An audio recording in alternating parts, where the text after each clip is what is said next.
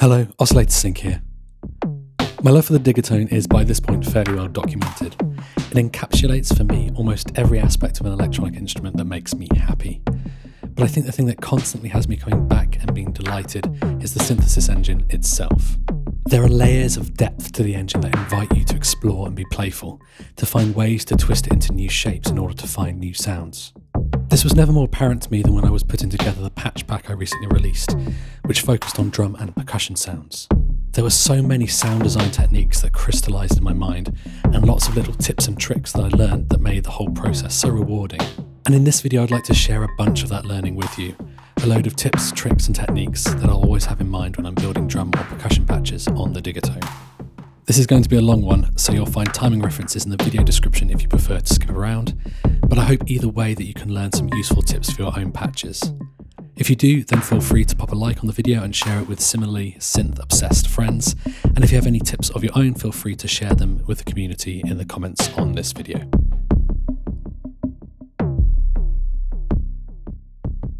So given that the very nature of percussion sounds is it's one thing hitting against another thing, the attack portion of the sound is something that we are going to talk about quite a lot during this video. So let's start by talking about the absolute simplest way to create attack in the sound. Here is a low tuned sine wave. There's no modulation going on at all, nothing in the filter, it's just the sine wave. And if we want to generate an attack, all we need to do is turn the attack time on our amp envelope down. And by the very nature of how fast the attack envelope works, you'll get a click at the start of the note. I always think it sounds a bit like a low pass gate almost. It's worth noting that this clickiness is going to interact with, on page 2 of Syn 2, your phase reset here. If we turn this to anything other than all pretty much, sorry, C is fine, all is okay, but off and any of the other ones, you'll hear that there is a click, but it's not consistent. It'll click sometimes and not other times. And that's because the phase of the sine wave that is making up the operator is going to be different for every single hit. And as a result, you'll get an inconsistent click and quite an aggressive click in some cases. So if you're looking to get a good deal of controllable attack from the amp envelope, make sure that you are either on all phase reset or at the very least carrier phase reset. So while we're on the amp envelope, we should probably talk about the general shape of the amp envelope for percussion sounds. Naturally, when you hit a percussive thing, it's going to create a sound and it's going to die to nothing. There's no way to sustain percussive sound if you're trying to emulate something that exists in the real world, which you might not be, but so generally speaking for percussion sounds, you're going to want to have your sustain level down at 0, but that does raise the question, what are you going to do with the decay and release? So if you want to have a consistent result, make sure that your decay and your release are set to the same thing, and you'll have a consistent response no matter how the note is being played. But I would argue that it is quite interesting to set these two differently, and in particular, the way I usually approach this is that I will set my decay a little bit shorter and my release a little bit longer. What this will have the effect of doing, if we set some of these notes to be different lengths, so if I make this one a little bit longer, maybe even more than a step, this one will leave where it is, this one will make a bit shorter, and this one will make really, really short indeed. The notes that have a longer note length now decay quicker because while the note is being played, we're going to be dealing with the decay portion, whereas when we stop playing the note, when we release the key, it's going to shift to our longer release. I like setting up this way because it kind of makes me feel like the difference between hitting a drum and leaving my hand on it, as opposed to hitting a drum cleanly and releasing the skin of the drum, if indeed it is a drum, immediately. I think this is a really interesting way for you to very, very easily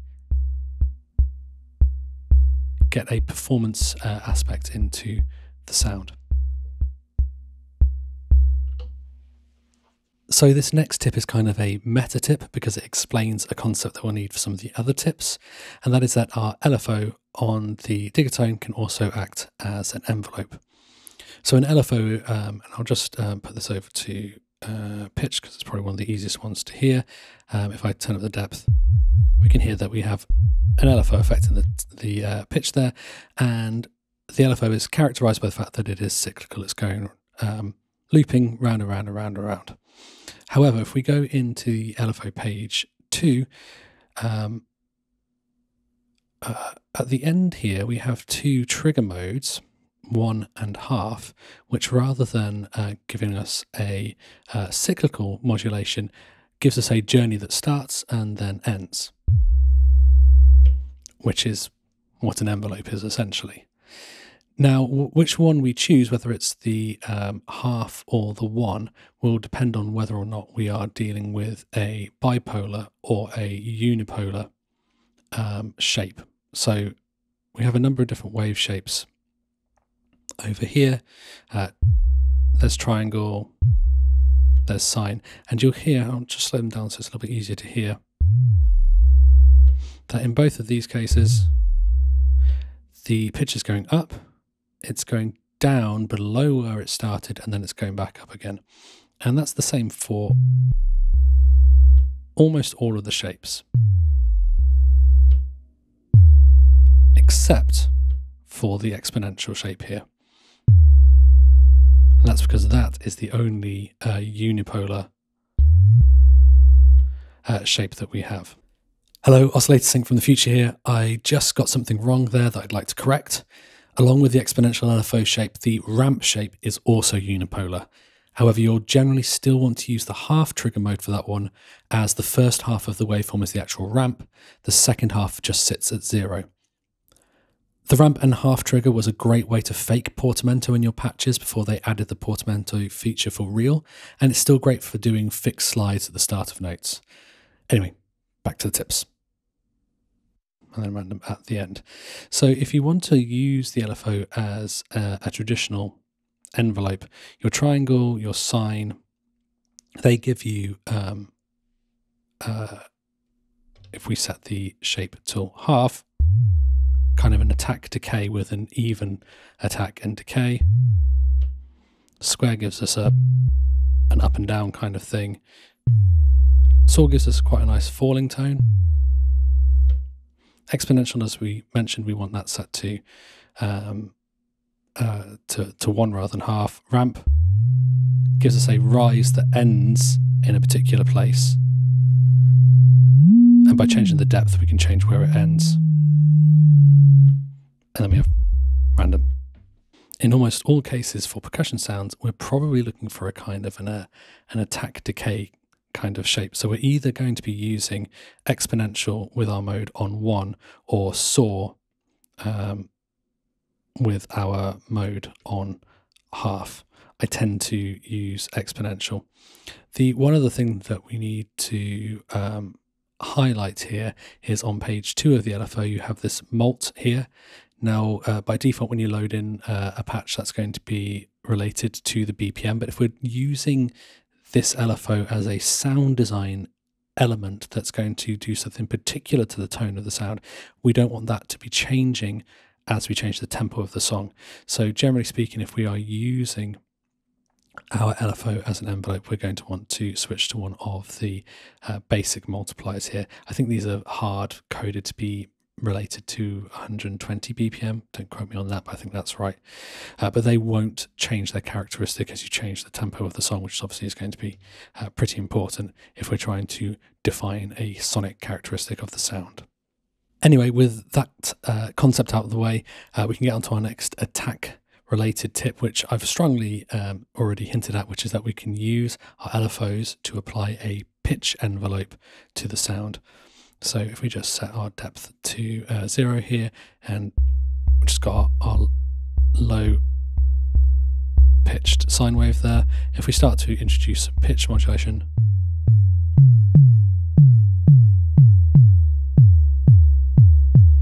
and it'll be the balancing of the depth and the speed which will give us it feels. We might want to up the multiply here. And we can get a wide range of sounds. Lowering the pitch, lowering the speed of the envelope will give us a more obvious bump as opposed to a click. We can keep it quite subtle. We don't need to do that much depth to get a meaningful attack here. We can go for bigger depths and get more laser gun sounds, and as we bring the speed up, the laser gun kind of disappears and we just get a nice thick click.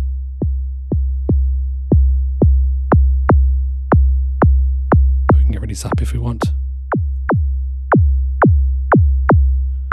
And don't forget that if you have an LFO to spare, you can layer these LFOs. So if we set this second one up to be the same but slower, also going to pitch, you can use one to give you the click and then the other one to give you the general pitch bend of the note, and layer those two things together to give yourself a more fully formed complex sound.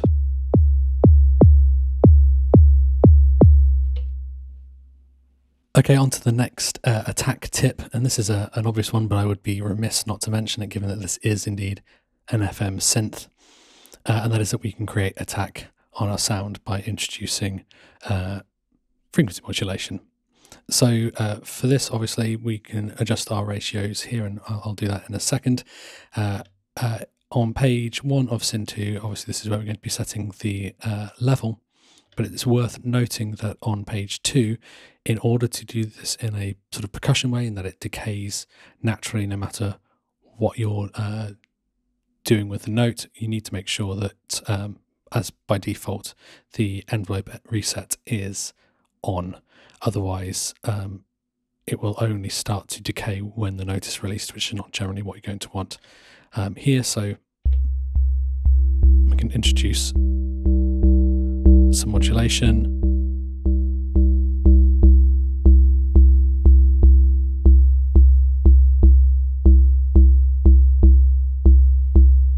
Set our envelope end wherever we want it to be in terms of the tone of the sound.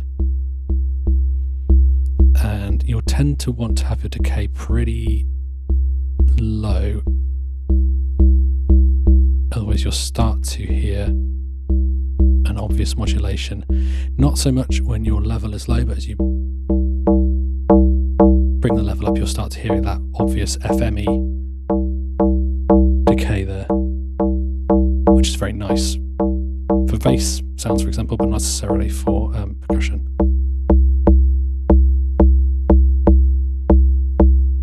And just as with our LFOs, the balancing of how much attack and how fast it happens gives you a wide range of tonal options, and of course how you have the ratios set related to each other is also going to make a massive change. I sometimes quite like having it quite high and then not too much of it.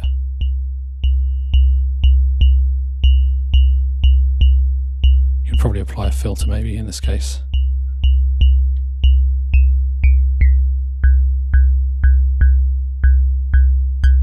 You could introduce some feedback for some rasp.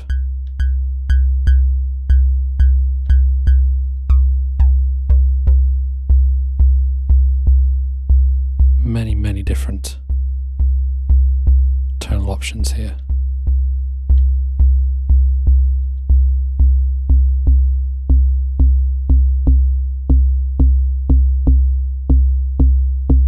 Very quickly gets kind of hand drum sounds.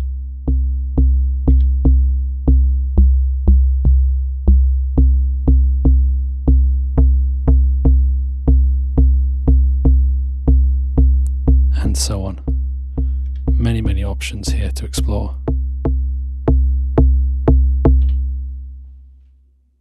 So one more place to go and search for attack would be in the filter envelope. So I've just engineered a slightly more harmonically rich sound, just so that it's more easy to hear. Coming into the filter page, we can start to darken the sound off. Quite like the 4-pole. And then if we introduce attack, or rather envelope depth, sorry, and lower our decay time, especially with our attack up full. Don't really want anything but lowest attack here, otherwise you get whomps.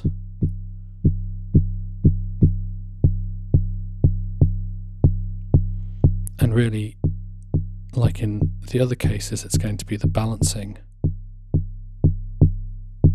of the decay and release times with your envelope depth in order to get different attack characteristics. And of course, this is going to be a separate issue to the amp envelope.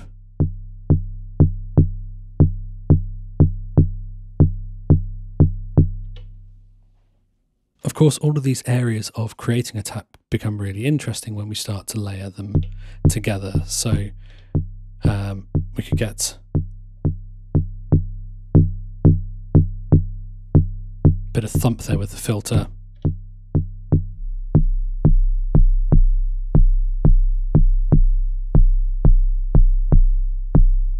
Accentuate a little bit more with the FM there.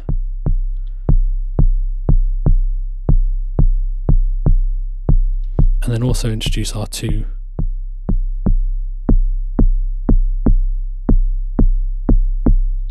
pitch envelopes here to give us some more, maybe brighten up the filter in general.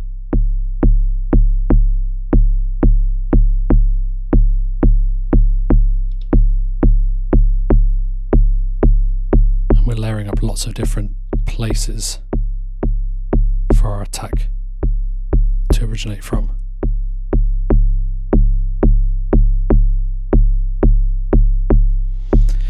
And this kind of leads me to, I think possibly we're coming full circle here a little bit, because this is a really important tip that I think is sometimes overlooked, and that is that on our amp envelope, because it is so snappy, you can also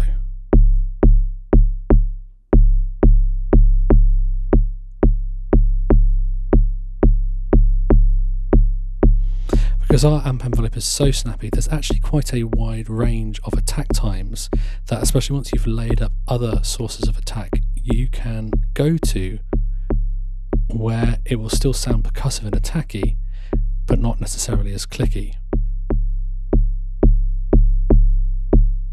So we've softened the amp attack there. It still sounds like it's got plenty of attack in it, but it's a little bit softer. Probably pushing it a little far there, but you know, anywhere up to about 15 there, we've got different flavours of attack that we can be playing with. And sometimes having that softer amp attack and the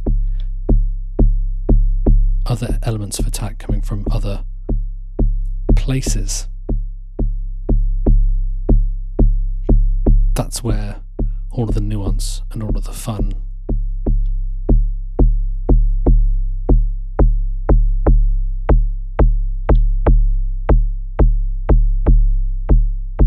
can lie. You see there we've got much more attack from our LFO now.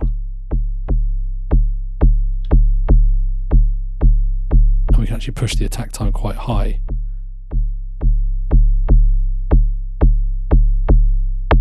For different flavours.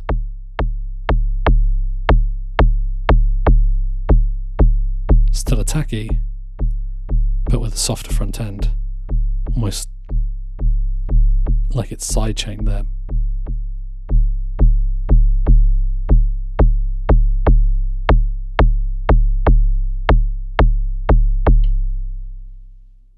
So for the last few tips, we've been using a kind of a kick drummy tommy kind of sound, certainly a tonal sound. So let's move to the other side of the spectrum for the next tip and look at a method for generating noisy signals. Obviously noise is going to be very useful for cymbal sounds and for snare sounds and for claps. A whole wide range of percussion sounds are going to need a noise element to them. So let's look at a couple of methods of getting to noise. So for this first tip, we're going to generate noise via overmodulation of a operator. So for this, the easiest way or the most economical way in terms of operators to achieve this is to have a algorithm where you have a carrier of some description and then an operator with feedback on it. So in the case of algorithm 1, you'll probably want to do this with the X side of the output. Algorithm 2, you'd maybe switch over to the Y side of the output, for example. So really straightforward, and people are probably already aware of this. But if you crank the feedback, well, if we just start with the initialized sound, if we crank the feedback and we go into Syn 2 and we just whack a bunch of modulation, in there we're going to get a noisy signal in there. Now the relationship between the operators is going to give us different flavors of noise.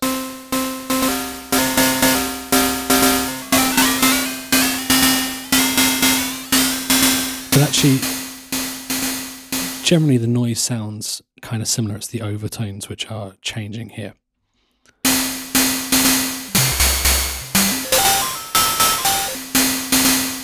So next tip, you'll notice that in pretty much every case here, you're still getting an element of the fundamental happening inside the sound. So you've got a very obvious tonal aspect to it.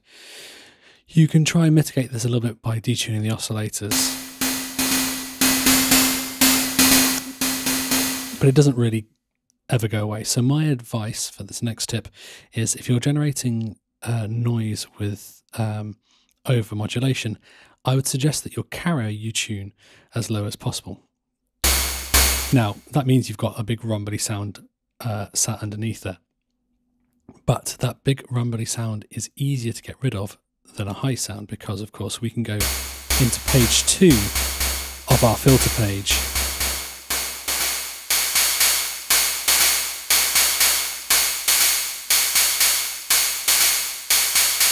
and pretty much completely get rid of that fundamental. If we had a higher tuned carrier, that's going to be hanging out in the signal for much longer.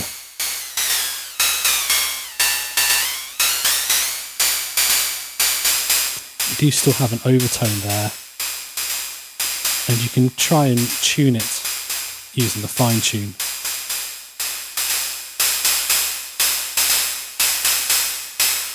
And you'll probably find some places where it feels a little less obvious, like there, for example. So the way that we can generate noise rather than using FM is actually to make use of our LFO. So you're probably aware that in the LFO page, one of the wave shapes that we can use is random. And a noise source is really just a very fast random source.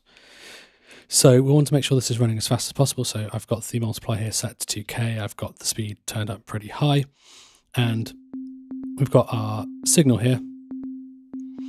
And we can try sending this to a couple of different places.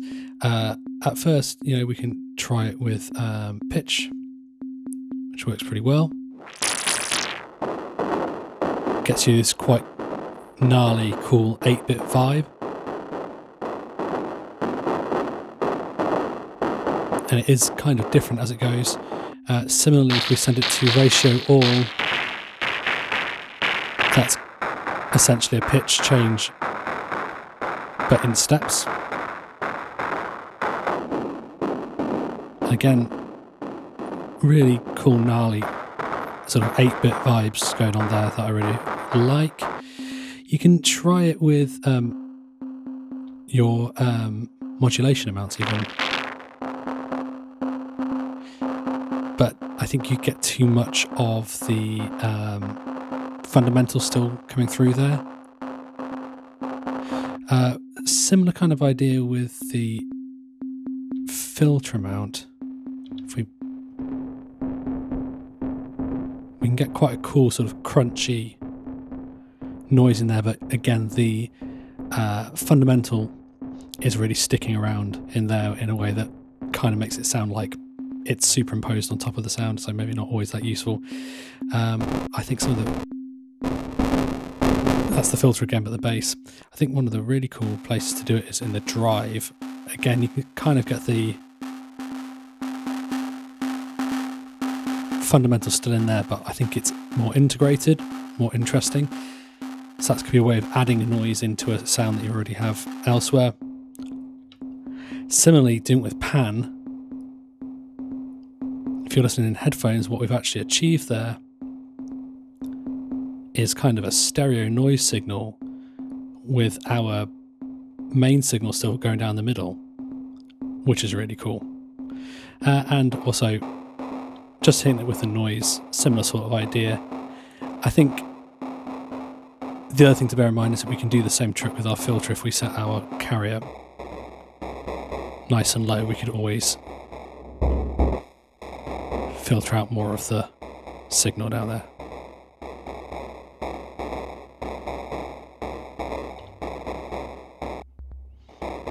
And also remember that changing the speed is going to change the tone of the noise in this case.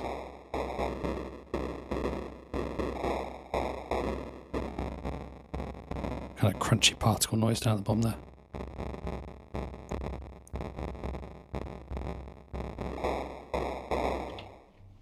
Okay, so one more tip for noise right now. I've come back round to having an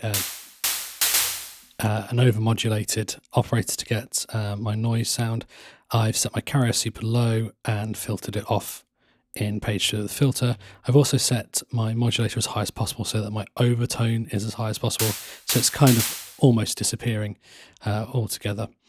So my final suggestion, if you are trying to make noisy sounds, do not underestimate the power of having some resonance on your filter in order to give that noise character and make it sound more real. So at the moment it sounds very, very digital. We can enhance the top end just by turning up the resonance. But as soon as we bring that down, immediately this noise seems to live in more of an acoustic space, to my ears anyway. Try it with high pass as well. That sounds like a China cymbal to me.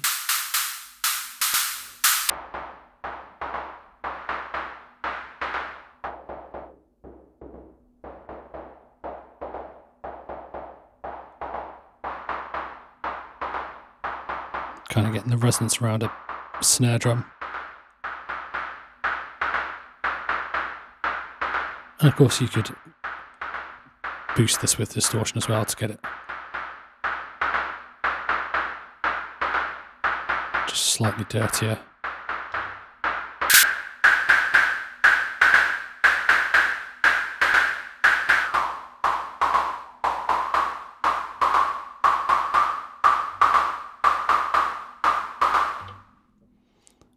If we compare that to how it sounded with no filter, sounds digital, immediately has some kind of acoustic space added to it, I guess by the resonating frequencies at the cutoff. Okay, so we've had some tonal stuff, we've had some noisy stuff. Let's talk about one of the other sort of elements of percussive sounds, which is metal or metallic sounds. Now obviously, as you're probably well aware, FM is great at doing metallic sounds, and we will get to that in just a moment. But first I want to look at a method of getting metallic sounds that was used on some of the early analog drum machines, which is just by using multiple detuned, high-pitched oscillators, essentially. And we can do that on the Digitone quite nicely. So if we want to do this with as many operators as possible, the best algorithm for it is 7, because it gives you the output of A, C, and both Bs if you put your XY in the middle. So obviously at the moment, by default, they're all tuned in unison. If we tap Sin 1, we can start detuning these operators.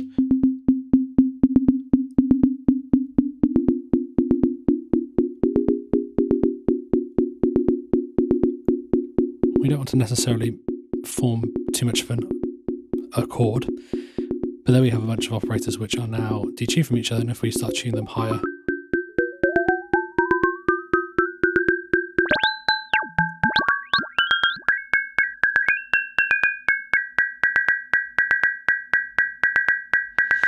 we can get that kind of classic drum machine, metal, sometimes sort of clave sound. And if we wanted to introduce a little bit more harmonics to the corset, we can just turn up our FM amounts just a little bit to get a bit more sparkle in there.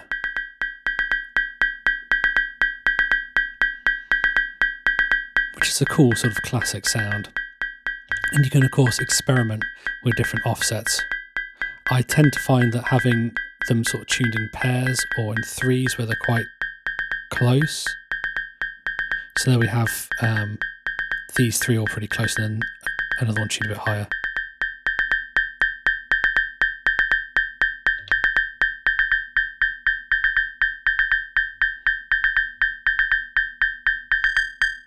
Feedback might be a bit much. And of course you can fine tune the sound with your XY mix. And of course, once you've set this up, you can also always experiment with different algorithms. You know, that's one of the great things about the Digitone, is we can just sort of go into different algorithms. That one's pretty cool, bit purer because we've only got 3 operators coming straight out there, but with some feedback. So we could add a little bit of nice ting at the top there.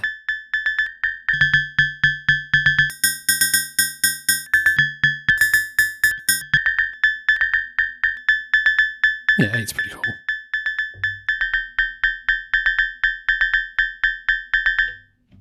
Okay, so let's talk about using FM to create metallic sounds. So I've come back down to what is essentially almost an initialized pack, just with some amplitude set up here. And I'm going to switch over to the Y side, so we're listening to the 2B operators here instead. And what I'm going to do is just bring up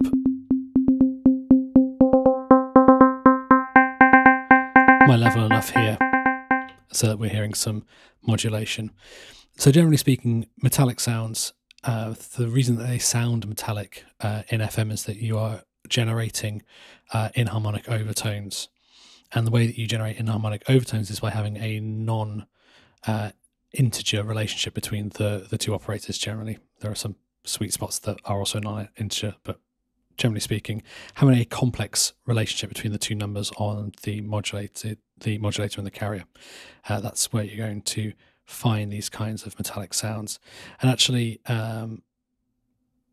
it doesn't have to be that far off to start generating metallic sounds. The easiest way to get to inharmonic relationships is to use page 2 of the Sin 1 page, where you've got the fine tune here. You can try and do it with the detune knob as well, but I find this gives you a little bit more control over what you're doing. And as soon as you start bringing in any sort of complex relationship, you'll start to get metallic sounds. Yeah, FM is absolutely set up to do this kind of thing. We probably want to experiment a little bit with the overall numbers here, so we might want to push our modulator a couple of octaves higher.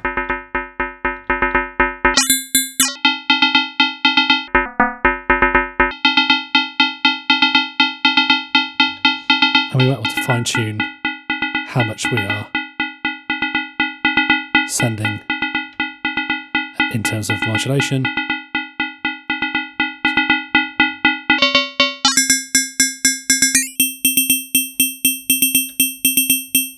As we go higher, we might want to try and push things a bit harder.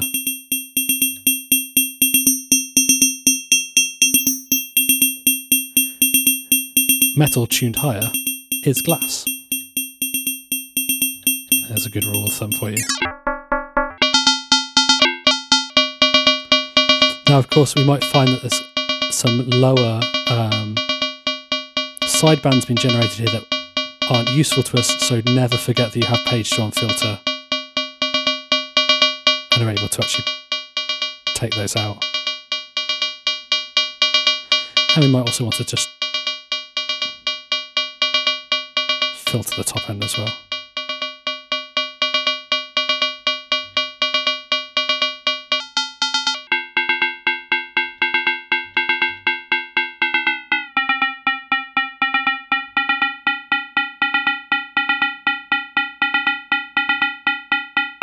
And again, like so many things in FM, we're thinking about balancing a couple of different parameters to find different flavors.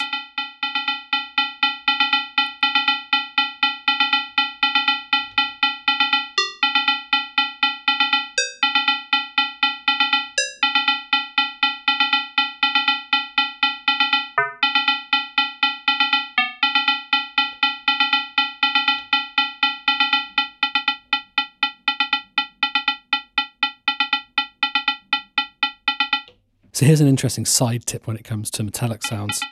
If you take a metallic sound and generally speaking, if you lower the modulator level, ratio rather, and then lower the modulation amount, that's where you'll find woody sounds.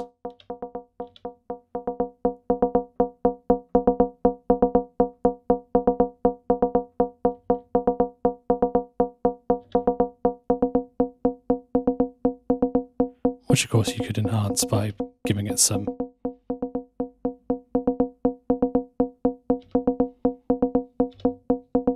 pitch envelope on your LFO if you wanted.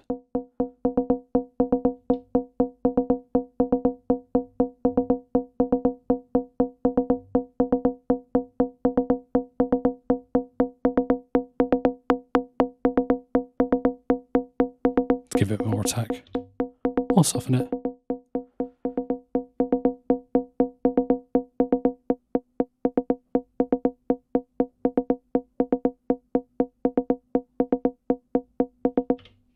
So the next tip is to be aware that quite often percussion sounds are made up of two different elements. So if we think of a cymbal, for example, we have a metallic element to it where the stick is hitting the metal of the cymbal, and then you have the noise, which is going to be fizzling away in there. So really what this tip is to not forget that you have the XY mix, which gives you access to do two different areas of sound. So for example, just come back round to having a bit of a metallic sound here.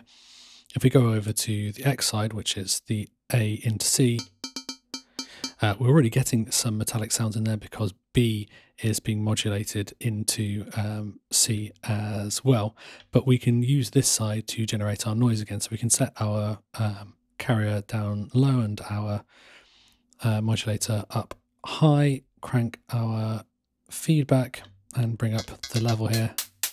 And we have noise over on this side here. And now we can think about balancing those two elements of our sound, the noise and the metal.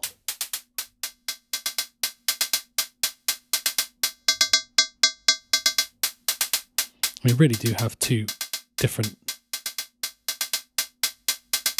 patches here which we're kind of cross-fading between.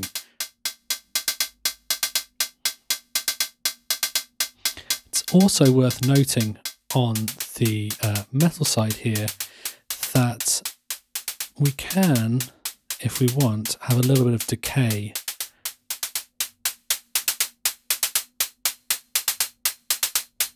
which is going to change the feel of the sound over time, along with everything else. And we may even want to experiment with making the relationship between the two noisy operators less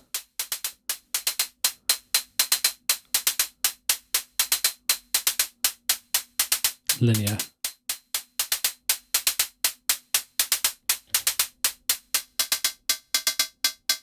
To get a more complex sound.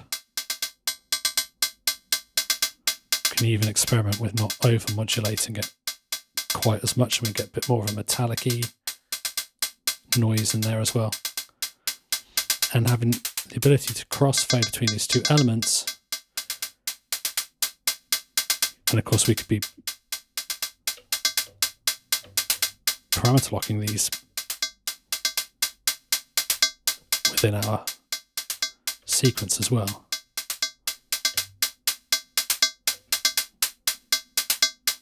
To get different vibes and different grooves. We'll come back to this XY control.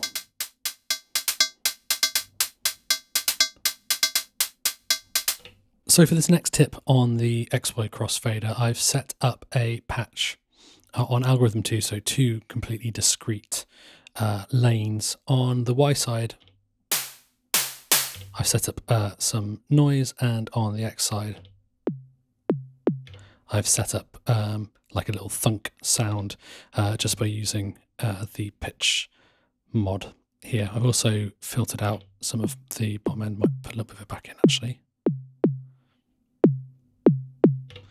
Like that. So we have two very different elements to our sound here. But what I've kind of set up here is the two different elements in snare drum. Snare drum, you've got the impact of the stick on the skin, which is actually basically almost like a tom sound, and it's everything else in the drum, the metal frame of the drum, and also obviously the snares, crucially, which create that rattly noise on top of that. So actually what you do with a snare drum is that very first impact is very much thud, and then the rest of it is crackle at the end. So what we can do in our LFO section is come back to this idea of using the LFO as an envelope. So we'll do that setup again. So I'll just set just put 16 for the moment. We'll make sure that our trigger mode is on 1. And we'll go with our exponential here again. And for our destination, we're going to send it to the mix. So what I want to do is flick all the way up to our thunk sound and then drop back down quickly to our rattle sound for the end of the sound. So if I set my mix all the way over to Y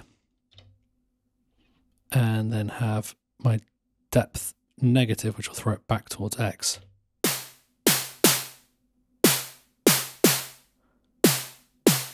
And we're going to want to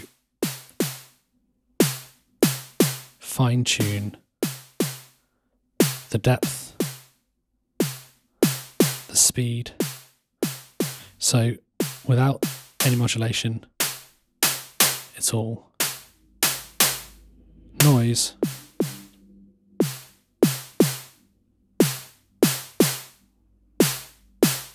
But we can bring those two things together to get thwack.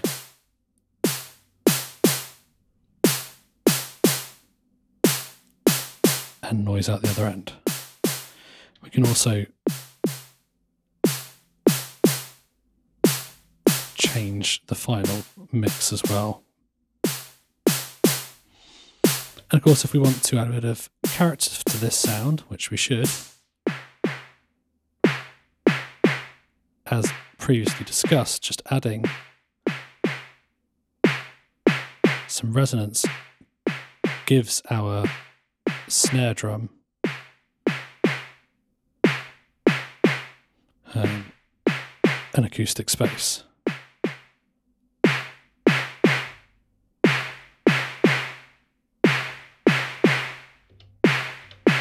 tune.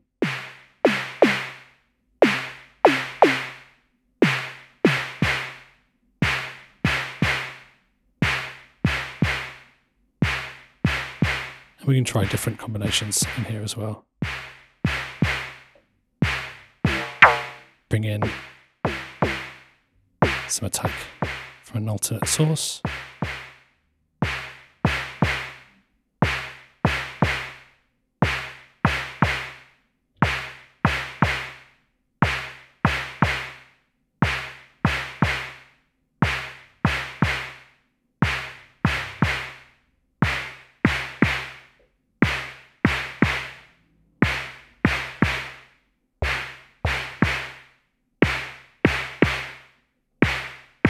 Find all sorts of different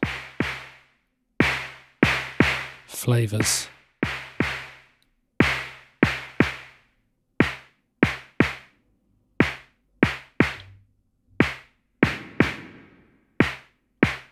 Kind of snare sounds.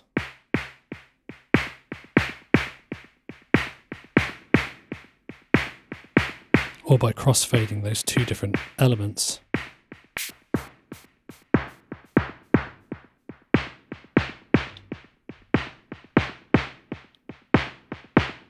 Of the snare sound, accentuate some of the crackle with the drive there. This is more than one tip altogether, I guess.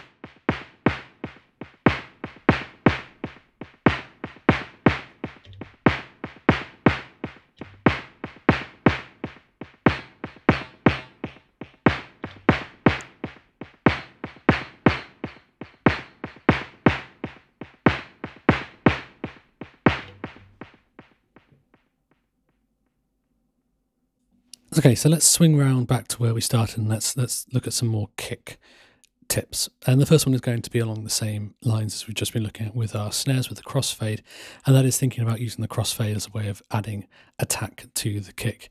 So here I've got just a basic kick drum sound set up with the pitch mod happening as normal.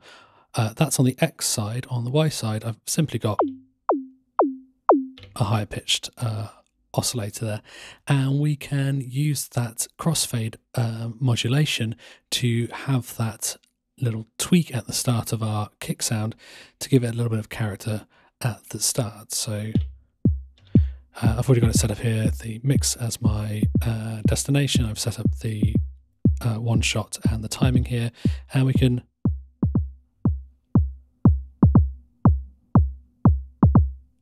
mixing the higher operator just at the start of our hit, which is kind of a different vibe to having the pitch bend, because it's not really a pitch bend happening here. It's just giving you a higher harmonic right at the top there, and again it's tweaking the speed here and the depth. It's going to give you different feels to your kick drum attack. But it's a nice variation on some of the other tricks to get that sort of higher attack at the start of your kick sound. Okay, another tip for character in your kicks. I've moved over to algorithm 1 here, which is essentially giving me exactly the same feel as I have. I've still got my crossfade happening here. All that this is meant is that I'm able to have feedback on my lower pitched side of my sound rather than having to swap everything around. So the next tip here is that having a bit of noise at the start of your kick drum can also sound pretty badass as well. So I've cranked up the feedback here, and if we come into here and start modulating, we're immediately going to start getting noise because we're over modulating. And if we just want it to be like a little noisy punch at the start, we just shorten our decay here.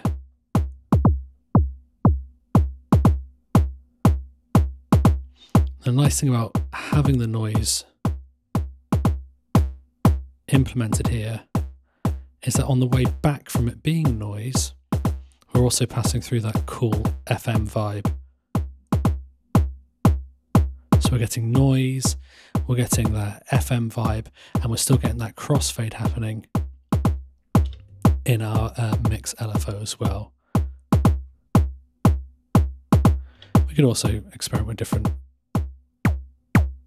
tunings here. Quite like that one ready. So next tip on the kick drum characters here, we've got a pretty sort of strong meaty sound, but what if we wanted to give it more bottom end oomph? Well, we can move over to our filter section, and the instinctual thing if we're thinking about low end is, okay, we want a low pass filter to give us more low end, but actually the more effective way of giving ourselves more bottom end is actually to make use of a high pass filter. This is an old synth trick. If you already know it, apologies, but it's a goodie and I wanted to make sure I mentioned it. So obviously, if we turn our high pass all the way up, we're losing most of our bottom end. If our high pass is low down, we still get quite a lot of low end, but we're not boosting the low end at the moment. However, if we raise our resonance, that's going to give us a boost at the cutoff frequency. And as we... There's an example there. If you listen on good speakers or headphones, you'll hear that we're getting a big old thumpy boost. And we can go quite mad with this. And we can find other points where this will work nicely as well.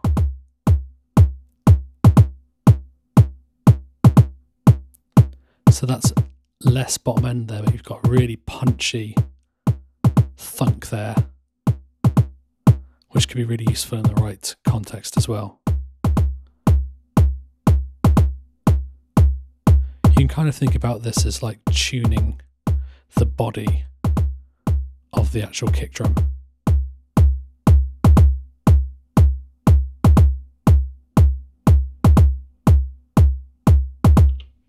So let's take a moment to talk about long kicks. So I've taken the patch basically as it was. I've made the envelope longer, so it's a longer sound. I've also made it a bit duller just because it felt better. And if I hit play now,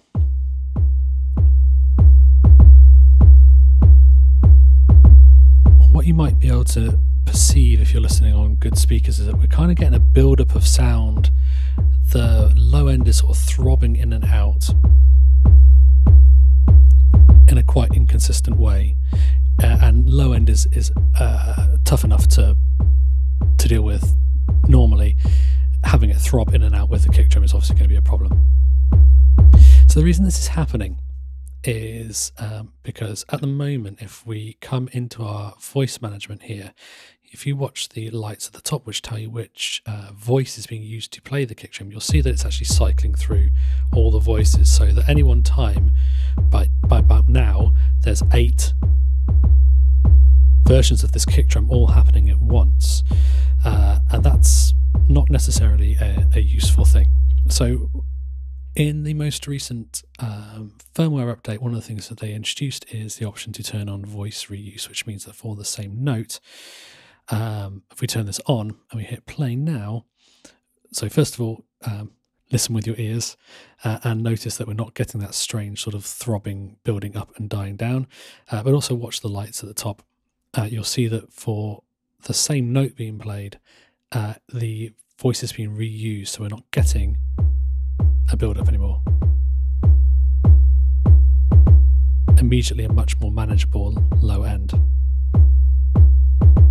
But arguably this way of working doesn't go far enough. If we were to change the notes of these kick drums, if we were doing tuned kick sounds, because they are different notes now, although when it loops back round, it's going to reuse the voice, it's still building up and you're getting those weird overtones happening, which are quite interesting in a way, actually. There's probably a place for that kind of sound, but it's probably not what you want in most instances. So if you're doing long tuned kicks, probably what you will want to be doing is coming into the setup menu, so Shift and Trig. And this again is something that is new now, as you want to go into play mode and you want to switch that to mono. So this means, as would be the case on a traditional drum machine now, the kick drum is actually monophonic, or indeed on an actual drum. The real drum is monophonic as well. So now even with different notes,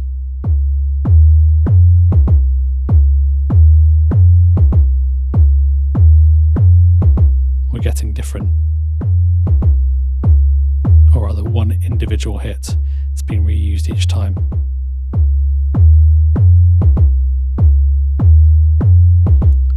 The resonance that's building up here is probably just due to the low pass filter, I suspect. Yeah, so the low pass filter is picking out some different harmonics.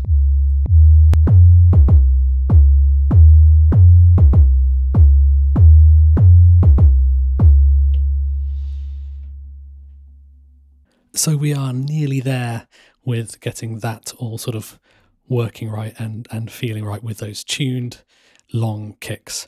But that shifting of the resonance, where we've used our high pass filter to pick out the body of the drum, is still actually causing a problem now that we are moving notes, because some notes are going to naturally be more around the resonant frequency of that high pass filter. So to solve that, we want to once again come into the setup menu. What we're going to want to do is turn on our filter key track to 100%, which means that our filter will now track with the notes that are playing. So hopefully when we hit play now, so that will have shifted the resonance probably up. So let's go back and find. There we go. And you can hear now that we've got that ringing resonance, but it is an even ringing across all of our hits.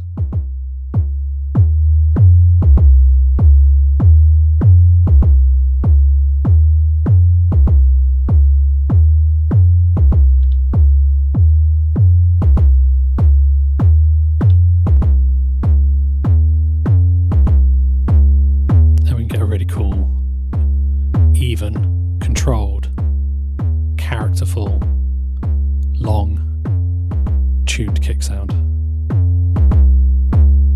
with, if we want, a quite obscene amount of low end.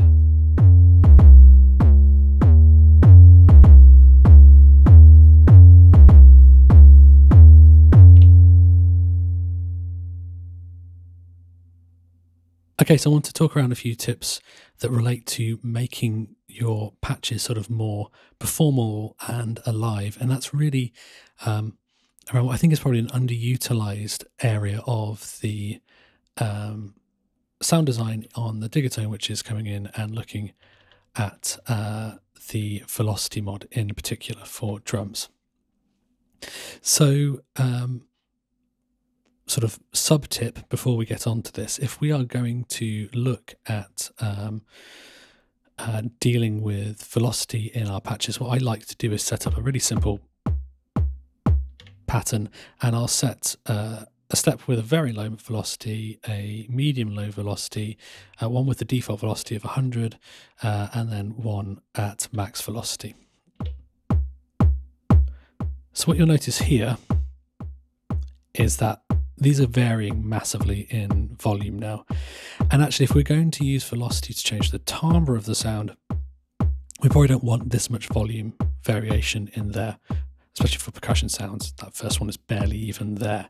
So what I tend to do if I'm going to build a patch where I'm making use of velocity variations is I will come into the setup menu here, and I'm going to go to velocity to vol. I'm going to change the curve. So at the moment it's linear, and I will tend to try logarithmic. That usually works fine, and that's working for me here. But if not, you can turn it off altogether so that the velocity is making no difference to the volume at all, and that can be viable as well. I like logarithmic because it gives you just a little bit at the lower end there. Okay, so I've set up my pattern here with the velocities across here. So what I want to do now is look at what I want to vary. So for a sound like a kick drum, the main thing I'm going to be looking to vary is the attack of the sound. So I'm going to be looking for the elements within my patch which provide attack, and that's what I'm going to vary. So the first thing is obviously we can look at the actual attack envelope on the amp. And what I will do is I will come into the page and I will find what is my lowest point of attack. And because we've got other modulations in this patch, we can go quite low, so something like 26. Now that's really, really lacking in attack, but that's okay because that is going to be our absolute lowest point. So what I'll do now is I'll come into the setup menu, we'll go down to our velocity mod, and along the top here I'm going to choose amp attack time, and I had it set to -26. Oh, sorry, I had it set to 26. So what I'm going to do is set it so at the maximum mod, it will be at -26, which is where I started. So that would take off what I've added and take me back to 0 for the maximum. So if we listen to the pattern now, not only are we getting a variation in velocity, now we're also getting a variation in the tone, or rather the attack transient. Okay, so let's go and look for another area of my patch which is giving me attack. So good example there would be the noise that I'm sending by modulating that operator there. So at the moment that's set to 41, so we can find the minimum point, which is probably 0. Yeah, I think it's probably 0, right? So we went from 41, we could push it even higher, maybe say 50, down to 0. So we'll leave that at 0 for a moment. We'll come into the setup menu, go back down to velocity mod. We're going to be looking at the level of A, and we're going to set the modulation amount up to 50. So that's going from where it is at the baseline, which is 0. And when we hit it absolutely hardest, we want it going up to 50. So now when we hit, so I'm being ridiculously anal here. When I hit play now, again, we'll have the difference in our attack envelope, but we're also going to be having the difference in that sort of noisy part of the sound as well.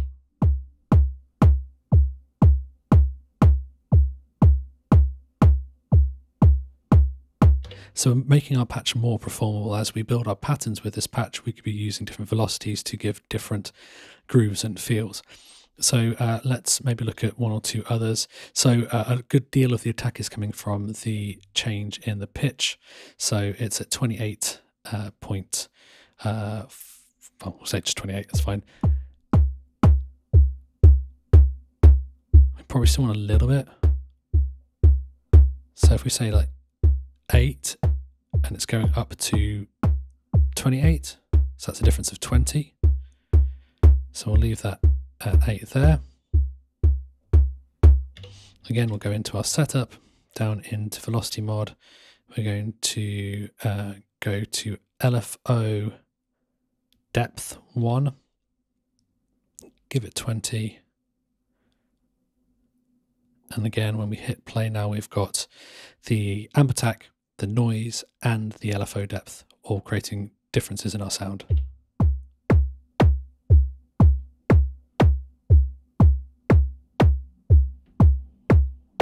Just for the sake of completeness, because we've got 4 slots, let's use them all. The final thing that's probably creating some variation is this mix envelope here. So that's going up to, we'll say 38. So we'll put that down to 0, I think, as our starting point, so we don't get any at all. Like that. And we can go back in here. Velocity mod. That's going to be LFO 2 depth. And we'll give it, what was it, 28, I think.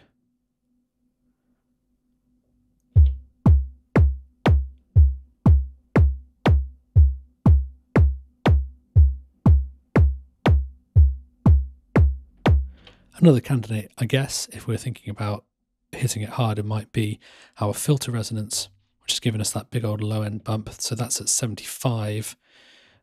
We could lower that down, maybe not to 0, say 35. So in our velocity mod here, we could change that to our filter resonance, which is there, give it 40, and then our harder ones are going to have more bottom end instead, which is quite cool as well.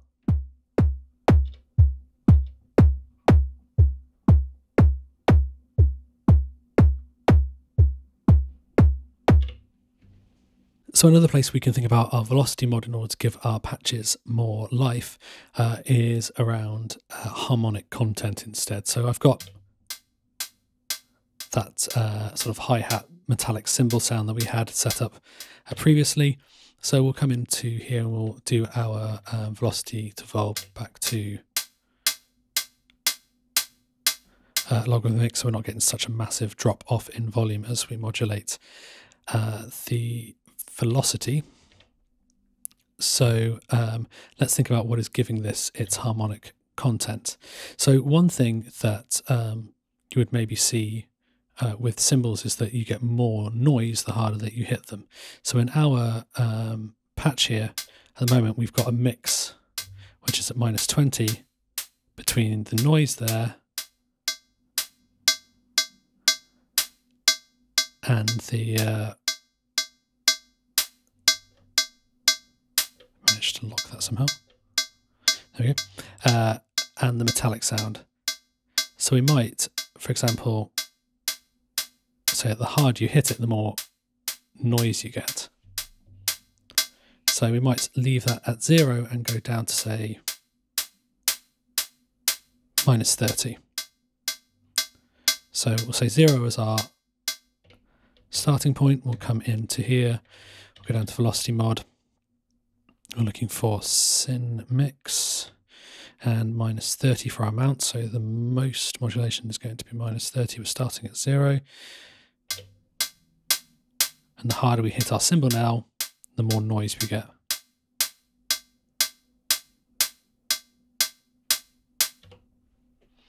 So where else are we getting our harmonic content from? Well, the big important one probably is the modulation of the metallic side. So that's the B side here, which is currently at 87.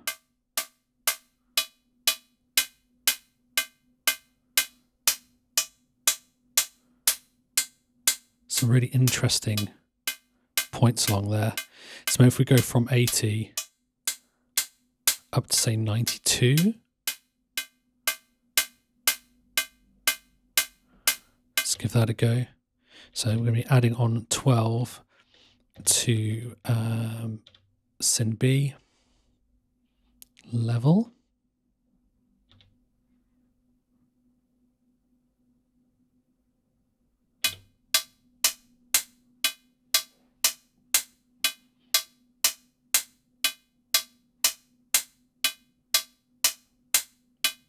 That's pretty interesting.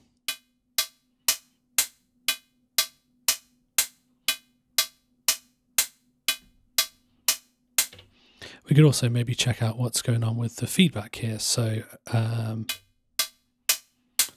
the moment it's 102.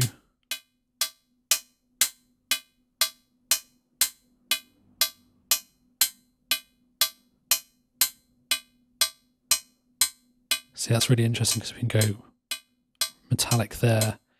So if we go up by 42 or something from 60, that might be cool.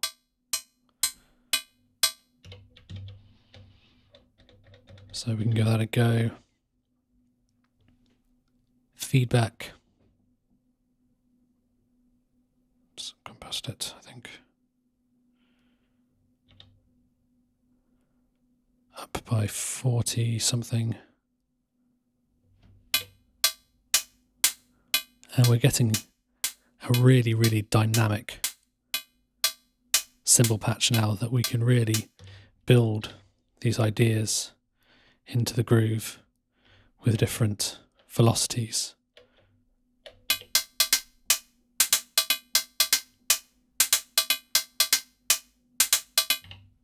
So by using velocity to modulate the timbre of our sounds, we're able to really fine-tune the feel of our grooves. And that's something I definitely advocate for working into your percussion patches. But kind of the flip side of this is that if we were thinking about this being played by a real percussionist or drummer, there are going to be changes to the sound which are probably almost random, certainly not under direct control of the player. You know, little variances based on where, say, a drum was struck, you know, how a cymbal was hit. And those really bring grooves to life as well. And so adding an element of randomness into our percussion patches, it can be really, really powerful. So the easiest way to do that is to make use of a spare LFO if you have one. So we want to have our waveform shape set to random, obviously if I think about randomness. But we don't just want that randomness to be going at a constant rate constantly. Rather, what we want to do is adjust that randomness on a per step basis. So we want to have the trig mode set to hold here. We can also crank the speed, not that it particularly matters actually, as long as it's faster than the beat. And then we can think of a something to modulate. So just coming back around to our hi-hatty metallic sound here, one thing that could be quite interesting here is actually to think about the attack, because if we go longer on the attack, it stops being such a hi-hat and becomes kind of a shake sound.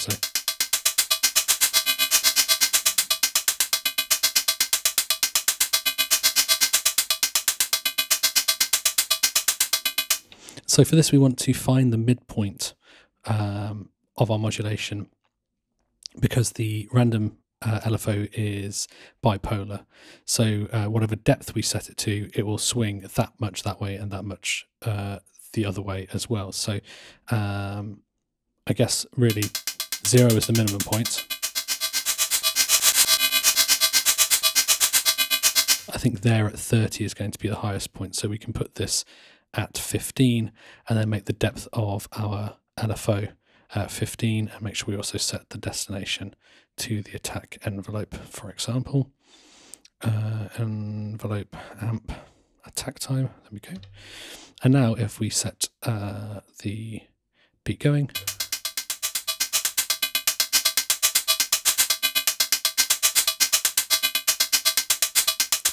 so here we have the velocity that is giving us a common grounding cycle, but then how it's articulated through the amp is being randomized, which gives us a cool feel that is both controlled and random at the same time. Okay, so one last tip, and this one's a bit of a longer one, but it's one that I've seen people talk about a fair number of times, so I did want to address it, and that is related to making a clap sound, and in particular, the key defining feature of a clap sound, which is its multi-attack envelope. So let's just start by creating some noise for our clap to be based on. So we'll use the standard frequency modulation over modulation recipe. So I'll set my carrier down very low. I will set my modulator here very high. I'll turn my frequency up, feedback, sorry, up high, and I will create some noise that way. We can filter out the fundamental, maybe some of the harshness at the top as well. And then we'll use our other filter to add some resonance and character. Stir it a little bit off the...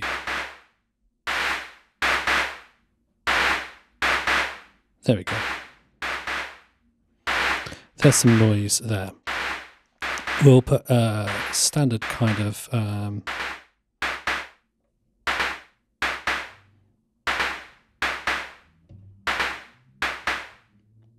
amp envelope on there. And what we have at the moment is a sort of semi-passable clappy snare.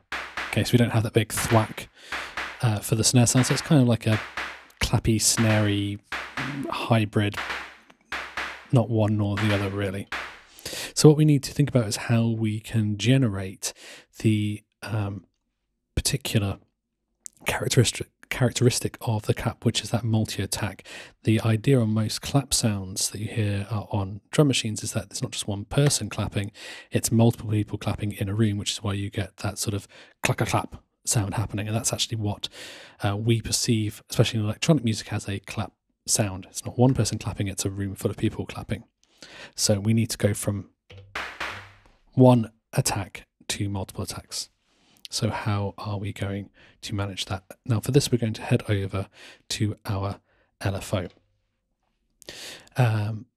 So I will, we don't want these set to BPM multipliers because we don't want it to be related to the tempo necessarily.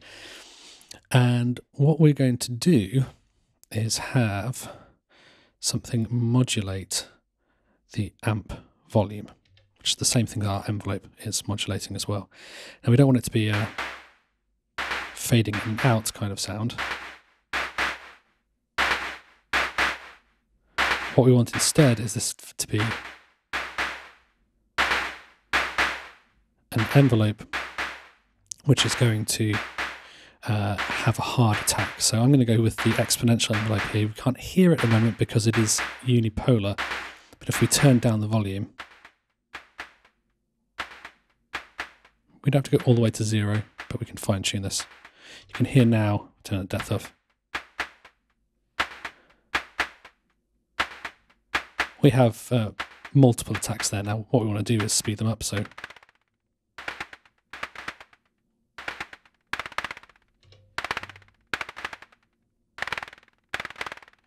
now the problem we're having right now is that it is going on and on and on and on. And that isn't really what we want.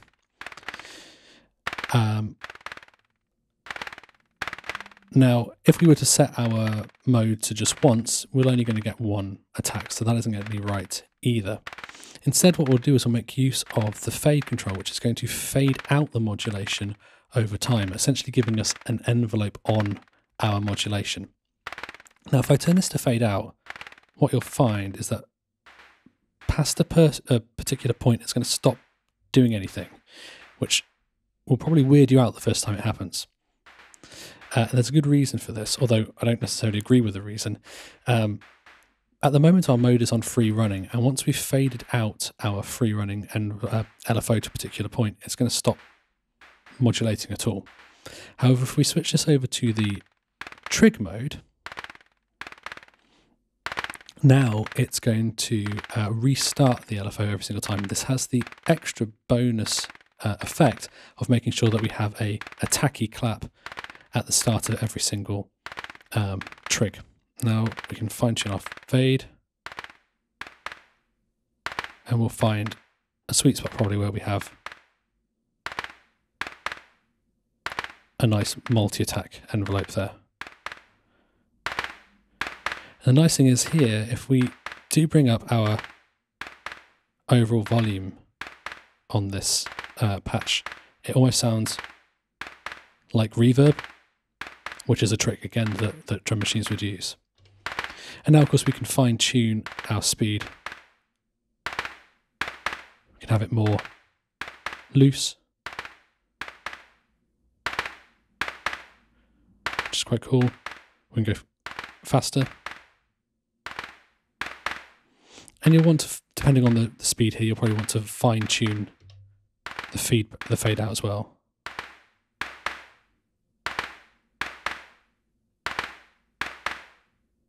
And there'll be lots of sweet spots in here where that works.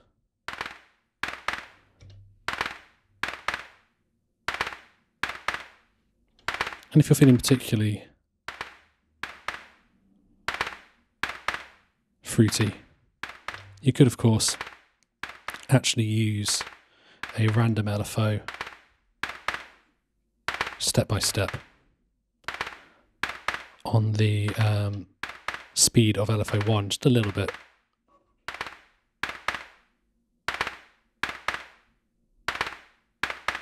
to give it some variation as well. And of course you could go on to fine tune the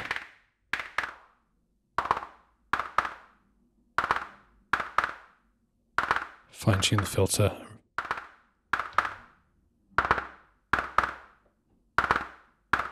Put a bit of the fundamental back in there to give it a bit more of a thwacky attack. Maybe some drive.